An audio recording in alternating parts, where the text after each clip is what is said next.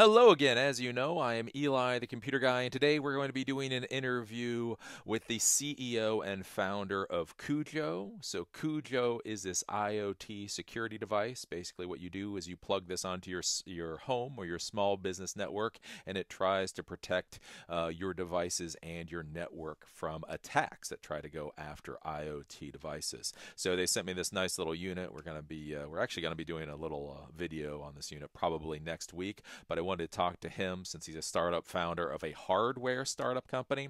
Again, this is something that you have to be thinking about. Whenever we talk about startup companies, everybody always thinks about like the next Facebook, right? The next Facebook, the next dog dating app, mobile apps, web apps, so on and so forth. But the cool new sexy thing, what their cool kids are doing now are hardware startups. So he founded this company, this Cujo, to create these IoT security devices. So we will talk to him about why he created the company down in LA, how he got this device manufactured, and some of the other interesting stuff that goes into IoT security, hardware startups, so on and so forth. So that is going to be our nice little interview for today. Now, before we get to the interview, though, again, we've always got to talk about our sponsors, because as I say, sponsors are what pays the bills. You may not like to hear the sponsors, but, well, you like to hear the rest of the content, So just sit there for a second and listen to the sponsors, boys and girls.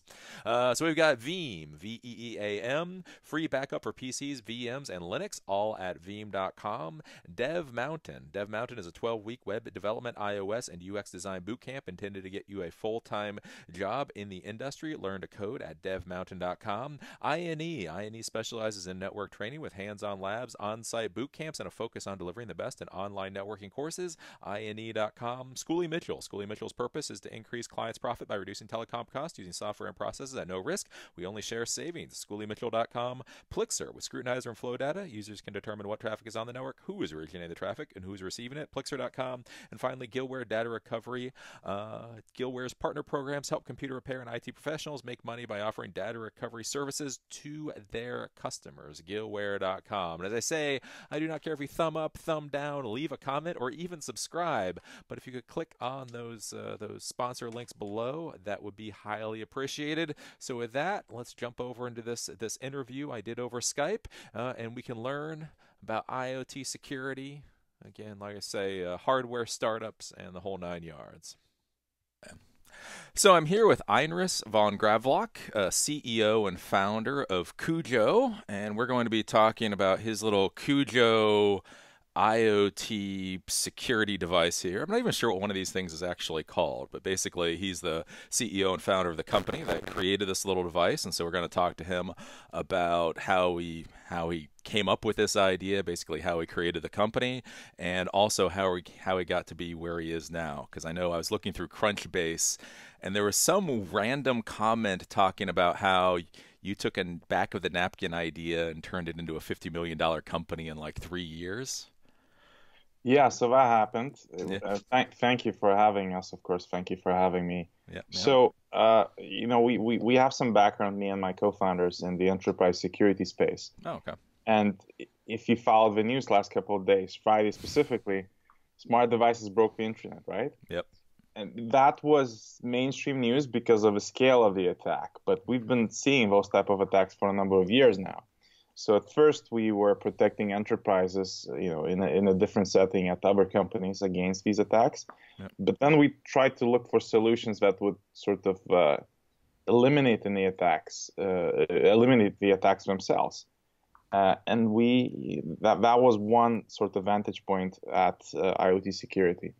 And the other is, I live in a home. I have kids. I have a bunch of devices, cameras, IP cameras, webcams, tablets, iPads, et cetera, and just kind of dawned on me, those two ideas merged, and I realized that there was nothing really that was being done to protect networks, home networks. Okay.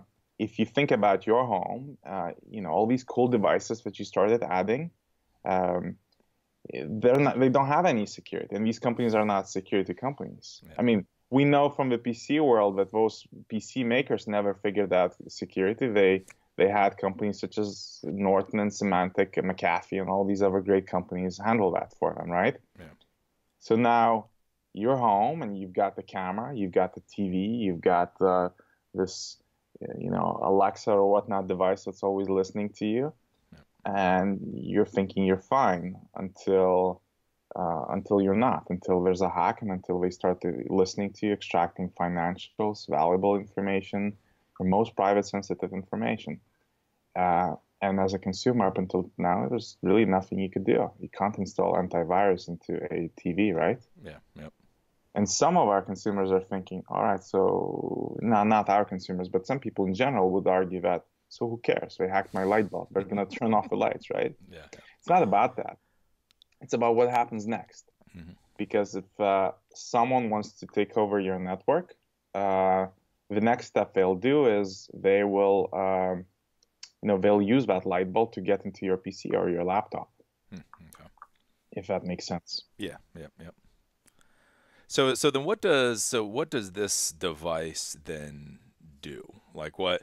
Because that's what's kind of interesting with it. It's not actually a router. It's not a wireless access point.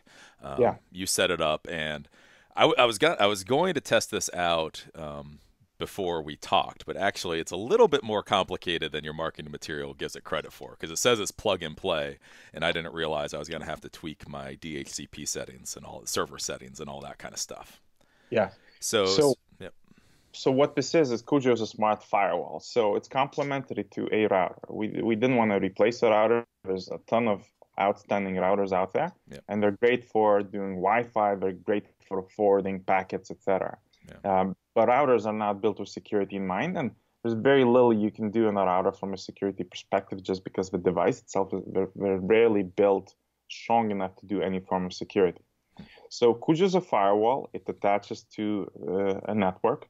That router, and then it's basically starts inspecting traffic on your network. So it looks for anomalies, it looks for behavioral anomalies. So if suddenly your camera is being accessed from a country 5,000 miles away, is that normal?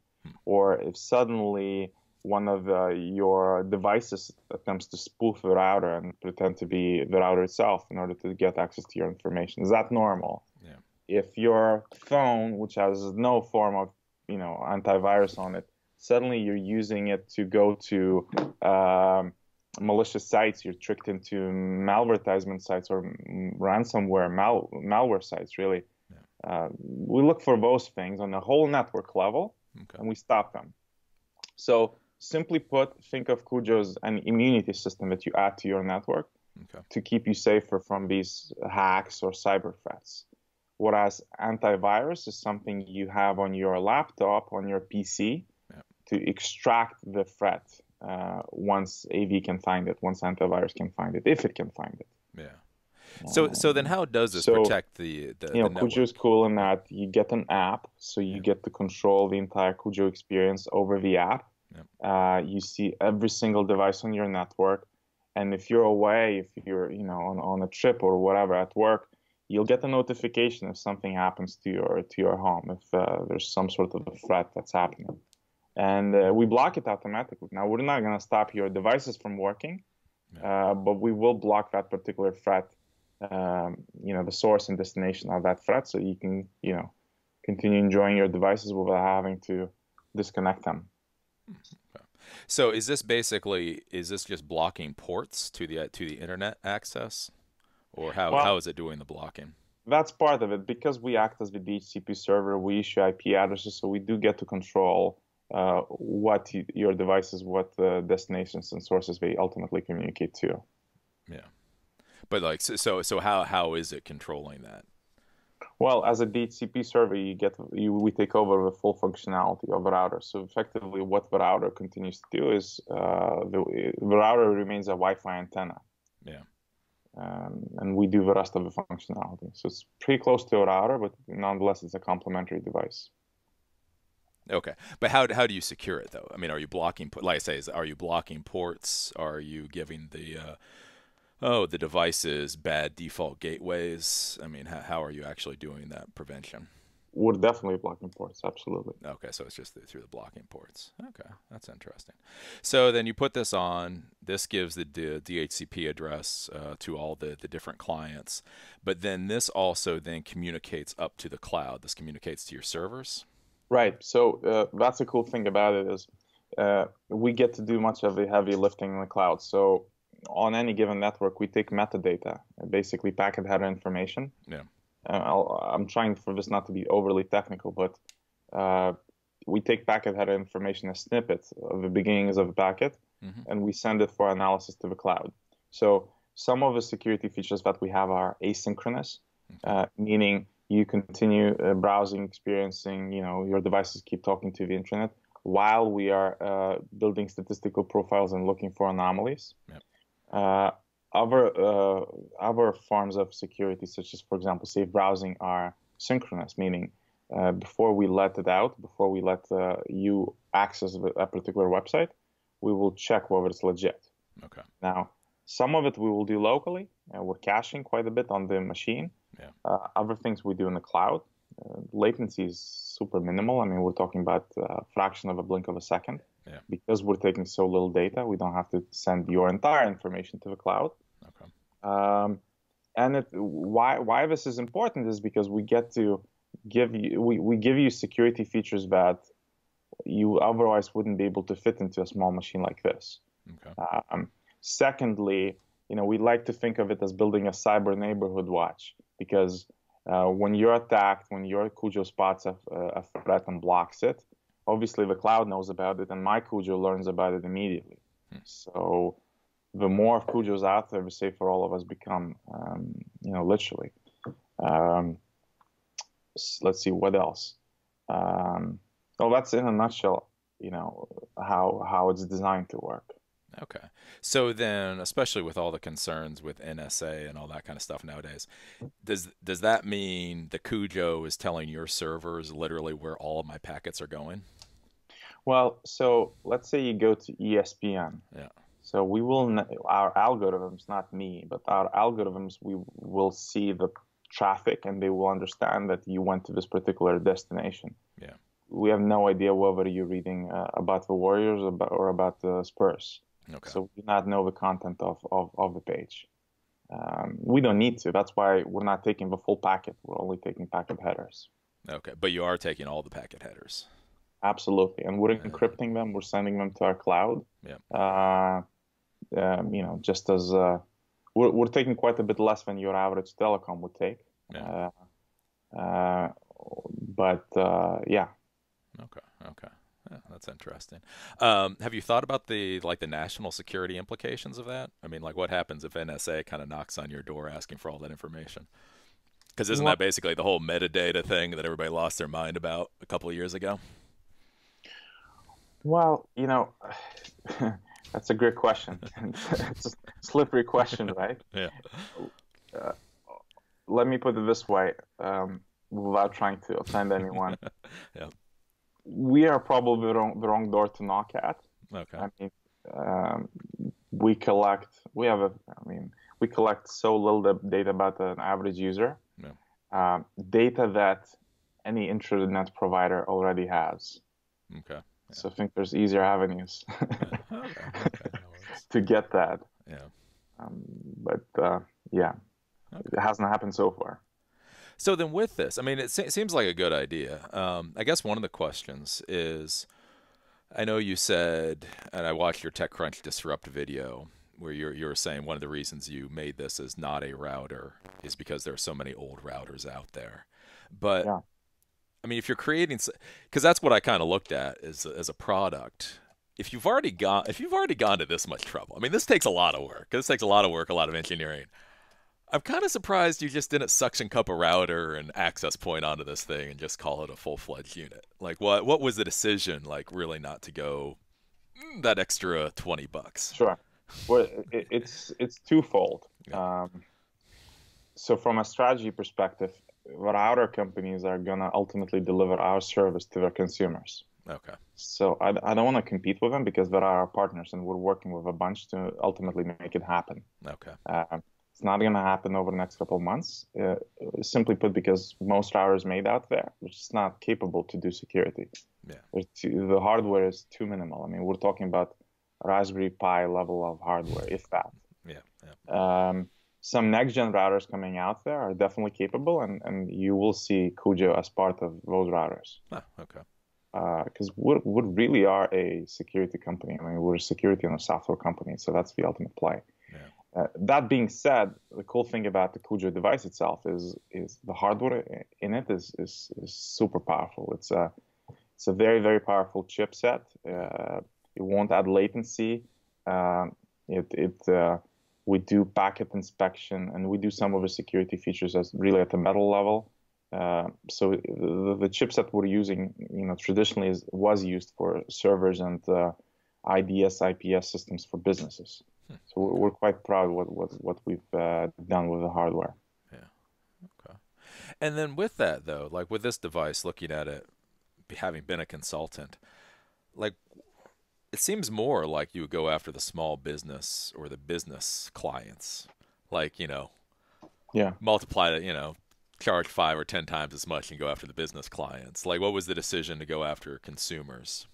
Because do the consumers really know that they need this? Or, I mean, do they really care that much? Absolutely. Yeah. So, I mean, there's increasing awareness, and especially after last week, this became a mainstream topic. I mean, we're flooded with emails, with orders, etc. last couple of days. Yeah. Okay. So, I mean, if you think about the consumers, and if you think about yourself or me, really, I'm not buying a Cujo to protect my light bulbs or to protect IoTs.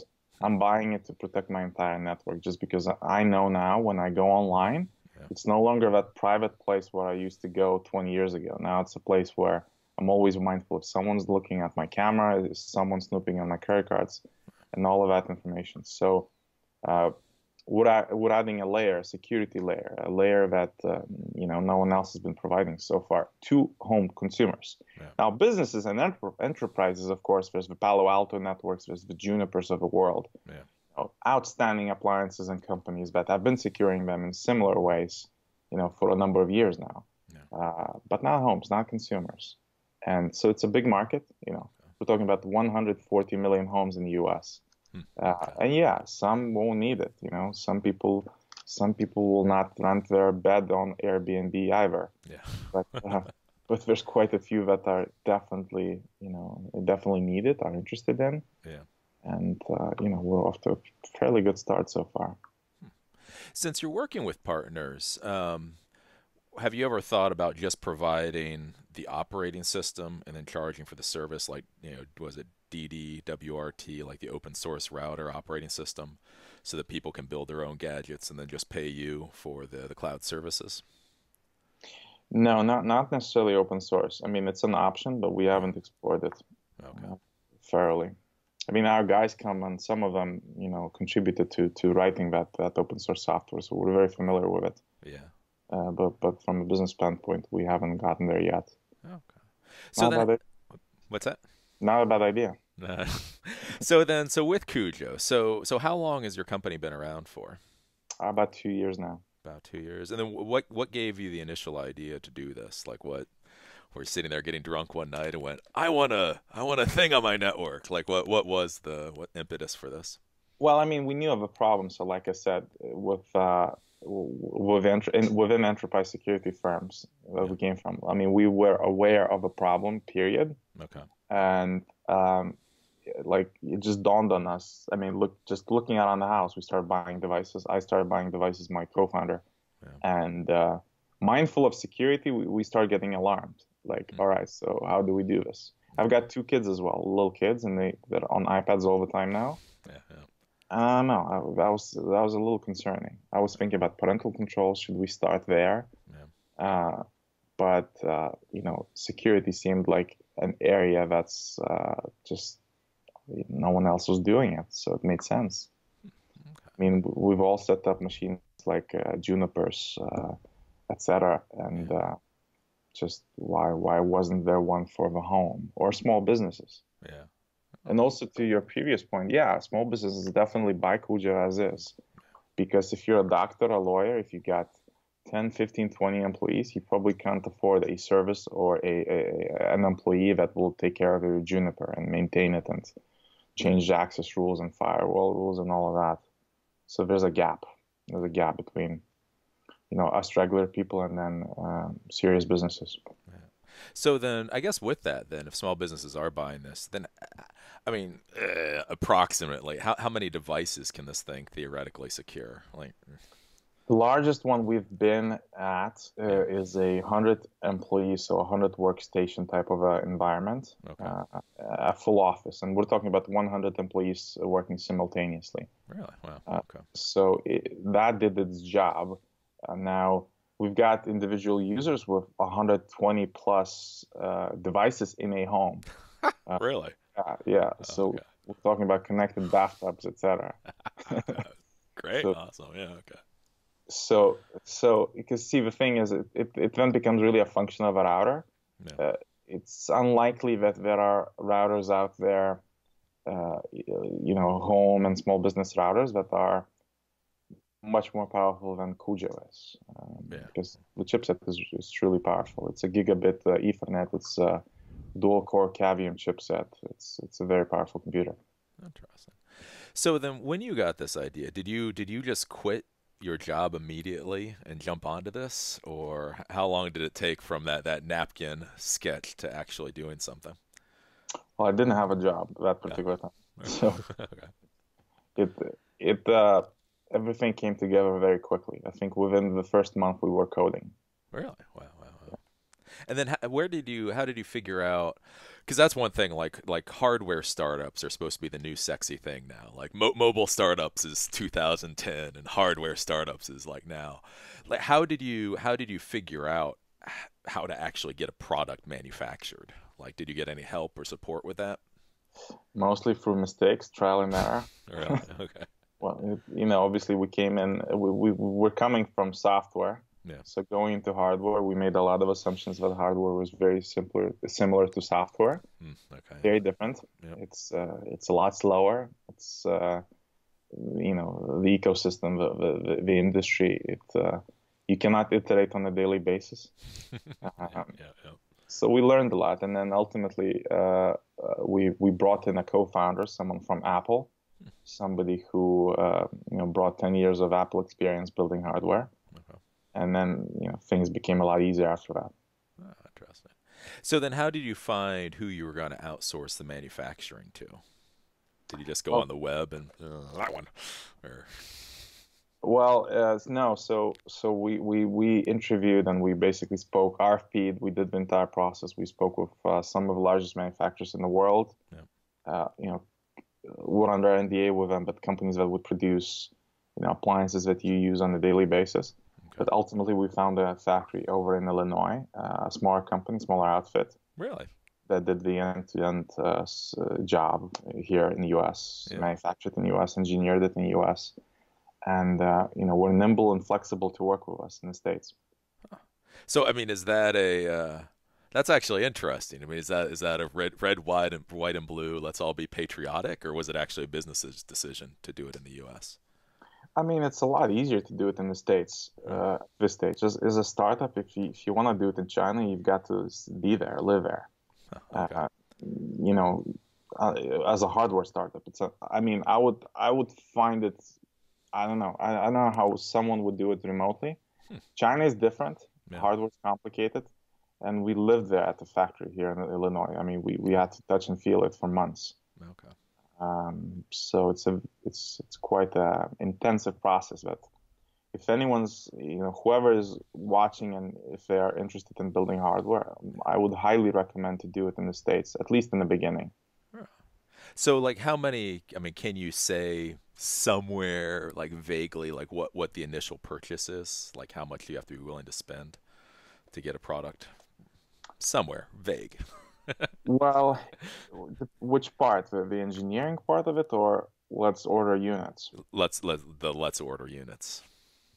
Well, it depends. I mean, there are many companies, especially in the Bay Area, that specialize in very short runs, small runs, such as 100, 500 units. So Okay. you can do that. It'll Yeah. cost you an arm and a leg, Yeah. but maybe you want prototypes out there. Maybe you want 100 units floating out there, as a proof of concept. Hmm. Okay. Um, it really depends on the type of hardware you're using because the board you've got there in Cujo is custom. I mean, we engineered it from scratch. Really? Okay. Uh, and I think many people listening, whoever wants to build theirs, they'll probably be using something like Raspberry or other computers that you can, quickly put together to do then it becomes a matter of assembly. And assembly is easy. Oh, okay. So then why did you decide, I mean, in this modern world with 1,000 different IoT boards out there, why would you decide to design your own board? Because most of the others, probably all of the others, are not secure. They're hackable. I Really? mean, almost by definition, they're built to hack, right? To put together things. Yeah, okay, yeah, So we spent, a lot of resources, both financial and human resources, on securing this little device. yeah. Oh, okay. Huh, that's cool. And then so you're out of LA, right? Yeah. Is the company out of LA? Well, we have three offices, one in LA, one in Brazil, and one in Europe. Oh, okay.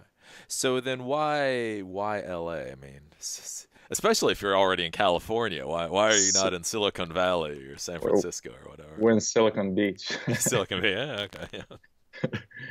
Yeah, there's a bunch of startups, obviously, in LA area that do hardware. Yeah. Uh, I mean, hardware makes sense in LA also because, we've been making things such as airplanes here in LA for a few decades. Okay. So there's a Yeah. lot of talent, a lot of people who know how to do this. Yeah. Oh, okay. So do you find is the tech community very useful there for you? Like a lot of people talk about the startup community, you need a good startup community.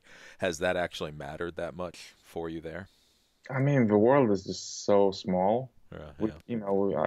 I go to San Francisco almost every week, and it's like taking a bus right now. Uh, you know, After this call, I'll probably call Brazil, and it'll be like calling Boston. Yeah. Yeah. So yeah, I mean, it helps, it helps to stumble into people on the street, Yeah. and obviously the Valley, San Francisco is the place for that. Yeah. Um, but it's a lot easier now than it was 10 years ago. So then with Brazil, you say. So why did you open an office in Brazil? We found a couple of people to start and then built a whole team around appliance engineering, so coding Linux, C, etc. Really? Yeah, and like Lua is one of the languages we're using, and it started in Brazil, and we basically found people who were coding in Lua from early days of Lua. Oh, okay. That's Yeah. interesting. Was that people that you knew was why you went there, or is Brazil just like you were saying with Lua? Is that just the place to go? A good place for IoT stuff now? We knew someone there, and we built around that person. Okay, yeah. That's cool. Um, let's see here. Did that. Let's see here. So you're still a startup company though, right? Yeah, Yeah. absolutely. I'm not sure when you stop being a startup company. I'll probably leave at that point, but Yeah. we are. So you're getting funding and all that. Have you got it? Because I looked at Crunchbase, and you're like one of the only people that's basically whatever your funding is, you wouldn't talk about it on there. I mean, I think we announced something back when we launched, Yeah. but we've been self-funded, so it's a private group of people, basically mostly friends and family. Really? Uh, yeah, so not much to announce about that. Yeah. So why? I mean, like with something like this, I mean, seems like, I mean, isn't this the perfect startup of just crap ton of money and scale and sell to Google? Like, why haven't you got an investment then? Well, we haven't looked for it or sought those investments. I mean, we've made it this far, and this isn't the first time we're doing it. Okay. So we sort of, we think this is an amazing thing, an amazing idea, and especially when you see the internet being brought down on a average Friday, Yeah. it just shows you how big of a problem this is. So, we built a kick-ass platform Yeah. that will power all these devices, secure all these devices, and I don't know, we've been trying to make it as far as we can with our own money. Oh, okay. Do you plan? I mean, do you plan to exit this? Do you plan to just try to sell this thing to Netgear and go off to the beach for a while? Huh. Well, as a CEO with shareholders, I mean, Yeah, these are still shareholders. yeah, I guess my job is to make sure that there's always options, at whatever time of a company cycle we are. yeah, And these investors clearly they didn't invest just for the idea of it. They wanted a return at some point. yeah. Okay. And then, so with the pricing of this thing, so it's $99 plus like $8.99 per month. Yeah, yeah. Just out of curiosity, like, how did you figure out like that price? Like, why not $9.99 a month or $5.99 a month or whatever? I think the connection. Can you still hear me, Eli? I think the connection is Yeah, I can hear you iffy. fine. Are you there? Yeah, I'm back. Sorry Okay. about that. No worries. Must be our firewall. Yeah. So with the pricing of this, it's $99 for the device plus $8.99 per month. Yeah. How did you figure out that pricing? Like, why not $89 or why not $9.99 a month? Well, the device fee is a function of how much the hardware cost us. Okay. Basically, we're not making money on the hardware. Um, as Really? far as, So this thing costs you $99 to make? oh yeah, it's Wow. a very powerful computer. Really? Wow. Okay. Uh, and the monthly, we obviously give 6 months trial to try it out, Yeah. to experience it before you have to pay it. Yeah. But the monthly, the way I see it, I mean, uh, you can look at it as 2 cups of coffee a month, or as a buck less than you would be paying LifeLock for LifeLock to tell you that you've been hacked. Yeah. Yeah. We're trying to prevent it from happening. All right. But I mean, was there some math or method to coming up with that price? Or were you all just sitting around with a couple of beers going, $8.99? Yeah, I like $8.99. I don't know. It was somewhere in between. So, There were no beers, but okay. as a startup, you make quick decisions. We did survey people. We used Google consumer surveys Okay. to find out. Okay. We looked at comparables. We looked at credit reports. We looked at LifeLock. We looked at Netflix. Uh, All right. Yeah. yeah. Oh, okay. And And then you have a Cujo Forever price, which is $8.99. yeah, it's a $900 price point. Yeah. But then it says, what I was curious about, it says 5 device upgrades. Does that actually mean you send out a new widget every year or something? Yeah. If and when we have new devices, Yeah. physical hardware, yeah, we will definitely. Okay. And part of that is the 899 price point, and we sold a ton of these at 899. Yeah. Uh, it was there Yeah. just to help us with cash flow, Okay. fronted for us. Yeah. That's one of the ways we were able to do it without getting institutional money. Yeah. And it's a cool offer. I mean, for a lot of people, they buy it, and we'll set them up, in perpetuity now with Cujo devices. Yeah. The other cool thing is we talk to those people, not just them. I mean, in general, we started with a community of folks when we started building Cujo. Yeah. So I personally get to interact with all the 899 buyers as well as many of the regular consumers. All right. So when they bought that 8.99 price point, were they buying that because they thought it was a good price, or were they buying that because they support you and they know you need more money? Probably because it's a good product, Yeah. because these are people who, however they found our website. Yeah. We obviously, they're strangers to us up until they started buying. Okay. So yeah. All right. So when you do something like this, are there any legal requirements for how long you're supposed to stay alive? Because there was some IoT company that lots of people bought all their devices and then they went, fuck it, we're done. And like, Yeah, the one that Google acquired, right? yeah. Yeah. So is there any legal, or is it all just, you know? Well, absolutely. I mean, Okay. it's regulated. States regulated. California is especially consumer favorable. So Okay. we are in California. Yep. Um, I would say that when we started the business, we weren't planning the doomsday, but Yeah. so I can't say what exactly the requirements are because it doesn't really matter to us. I mean, we're here for good, Yeah. but yeah, there's definitely regulations. Okay. And then so I was noticing, I think where I found you originally was on Indiegogo. I think I Yeah. actually got a press release. So then just out of curiosity, why did you choose Indiegogo versus Kickstarter? Uh, I called both. Yeah. Indie gave us a better deal. I mean, Huh. they basically, and many people do not know that, but if you run something like an indie campaign, Indiegogo campaign, Yep. there are people on the other side that they can help you and work with you. Huh. Okay. So you don't just launch on day one and see what happens. There's a lot of prep work, Yeah. and Indiegogo especially helps you through the process. Oh, okay. That's So they interesting. vet you, they help you, they tell you how to set up your campaign, they tell you how to do press, they tell you what to expect when you launch. Yeah. Uh, it's a very interesting and process. And I have to say, I mean, since then we've worked with retailers, but no one has been as hands-on as Indiegogo it was. So if you were coming out with a new product in the future, would you launch it on Indiegogo again? Well, if there was a choice between Indie and Kickstarter, I mean, I always negotiate, so I'd go back to both. Okay. Yeah. But my experience with Indie has only been positive. Okay. And then so off the Indiegogo, you got somewhere like 320 some odd $1,000 in sales, right? Yeah. So is there something other than having an awesome product? Is there something that you did in order to get that kind of number? Did you hire any kind of PR company or I don't know, do something special?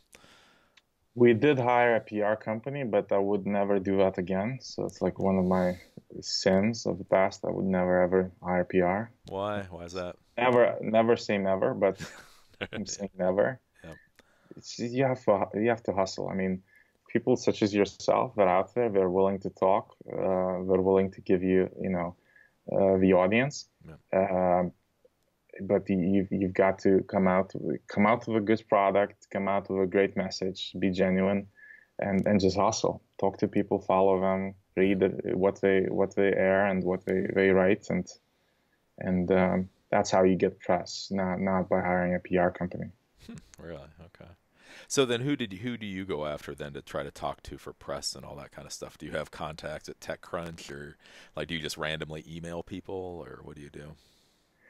Well, so it was probably like a 6 month project Hmm. that me and another person we focused on that sort of morning to evening, Yeah. and it started with we built a community. So we opened up a Facebook group, it's like a closed secret Facebook group where we would invite people, Yeah. just people who are passionate about IoT, about gadgets, about security. And we built a community of people who, first of all, they helped us shape a product and make it what it is, with ideas and feedback. And secondly, when the time came, they were this amplifier. People, when we launched on Indie, they were there to talk and spread the word about us, about Cujo. Um, and simultaneously, we had someone scrape the internet, collect all the contacts, all the media, start connecting with them long before the campaign started, Okay. Yeah. and then start reaching out. But I'll tell you what, I mean, uh, press press is great, but Hmm. like TechCrunch is almost never going to cover an indie or a Kickstarter campaign, not anymore. Really? They'll do it occasionally now Yeah. and then. Yeah. Um, so if someone's planning this, planning some sort of a product launch, Yeah. don't bank on press giving you a lift. Just don't. Just focus really on building communities and people who need your product. Interesting. But then I noticed though, like I said, I was watching your TechCrunch Disrupt video, which I guess was from not that long ago. Then how did you get onto TechCrunch Disrupt and get into the whole competition there? So I mean, being a startup, we follow all of these competitions, and TechCrunch is like, maybe the holy grail, or at least Yeah. it's it gives you quite a bit of visibility. So it's always been that dream to be able to get there. Yeah. Um, no secret sauce. I mean, we went to the application page and we just applied. Yeah. Okay. Yeah. Now, as an alumni, I'm able to now recommend other companies into the competition. So there's that factor. They seek out and they work with the alumni. Yeah. Um, but yeah, I mean, it's always helps to know someone, but in our case, we didn't. And we've done a bunch of competitions. I just came back from France last week Yeah. or this week. Last week we did a Nokia challenge, and Yeah. we won the Nokia Innovation Challenge. So we're doing these regularly. Part of it is validation, part of it is business development, part of it is just marketing. So are competitions good? Because I know I've heard in the startup world a lot of people have started arguing against competitions. That it's like the wrong instead of focusing on the customer that's going to give you money, you start focusing on I don't know, winning Yeah. stars. But to prepare for Nokia, it took me a grand total of a couple of hours. So No. it's not like I had to spend a month strategizing around it. Oh, okay. Do you get much money out of it? Like I know, like at least a few years ago, a lot of these competitions would give a chunk of money, $25,000 or $50,000. Do the competitions now generally give Yeah, money? I Or mean, if you win it, absolutely. yeah. I think the TechCrunch prize is something like 50,000. Obviously, we didn't win it. Oh wow. Okay. Uh, so that helps. I Yeah. mean, if you win Yeah. it. That's cool. So with this, also we're talking about tech crunches and all that, have you dealt with any accelerators or incubators or any of that kind of thing for this? No, no, No. no. Okay. We I think there's a lot of benefits, especially in hardware. There's a bunch of incubators like in the Valley Yeah. that help hardware companies start, the product, really prototype it. Okay. So I think there's quite a bit of benefit. There's retail incubators as well Yeah. for companies that want to enter retail. So if I were to do an incubator in any endeavor, I would try to do it with a strategic partner, such as say, Cedar Sinai has an incubator for medical companies, Okay. which is a no-brainer because you get a partner and a shareholder Yeah. Yeah. that you would otherwise come back and try to sell into. Um, but we didn't. In our case, we didn't do that. Okay. That's interesting. So it's really interesting because, like I say, I talked with a lot of startup companies, and the whole thing is, again, getting investors, getting accelerators, or getting this. But you guys, you've been doing it on your own, basically. Yeah, yeah. I Yeah. mean, we had the means to do it. Yes. Yeah. Okay. So then, what is your background then? I mean, to be able to do something like this, get this off the ground in like 2 years. You were saying you were working in security, cybersecurity before this. Like, what's kind of your career path? Well, I was involved in a company called ZenEdge early on, and ZenEdge is an enterprise security firm. Yeah. I've done a bunch of tech stuff, all kinds of tech startups. My partner, Yuri, in this business, the co-founder of the business, he comes with maybe 15, 20 years of this type of experience, and he built. If you have an Android phone and try to take a picture, and you see the little circles around the face, the Yeah. facial recognition, so Yuri built that, Oh wow. sold it to Google. So yeah, Okay. Yeah. so he's certainly much more accomplished than I am, but. Yeah. Uh, Are there any particular skills or any, I don't know, any classes or schooling or experience that you have found valuable over the years to get you to where you are? Well, outside of the technical stuff, which Yeah. obviously you need, Yeah. everything else was trial and error. I Huh. mean, I went to school, I graduated, but I didn't go to school necessarily to learn how to act in the real world. It's all trial, a lot of mistakes. Yeah. Okay. Cool. Cool. And then I guess the final question then, because this is always curious, is this when you especially when you have a few people that get together, like how do you choose who's going to be CEO? How did you figure out like you will be the CEO? That's a good question. I think it's just, I mean, well, that's a good question. That's good. I I don't feel like we ever had to. It was natural, I suppose. Really? Okay. Cool. Yeah, Cool. So, that's a good. okay. I mean, I'm curious how a group of friends with the same skill set we would fight it out. I'm very curious. Get I don't know, get some pugil sticks or something, and whoever wins. Yeah. Yeah, in this case, the skill set was very clear, and this is what I've done for, 7 years or so out of school. No, okay. Good, good. So are there any final thoughts you'd have for the viewers that are watching this about the Cujo or about starting a startup company or IoT or any of those type of things? Oh yeah, so a couple of things, and if I can use this, we're looking for more beta users, really, for techie people who have interesting networks, are passionate about IoT, Okay. and if anyone wants to ping me just with questions or ask for a beta, Okay. I hope you can contact me at evg@getcujo.com, Okay. evg@getcujo.com.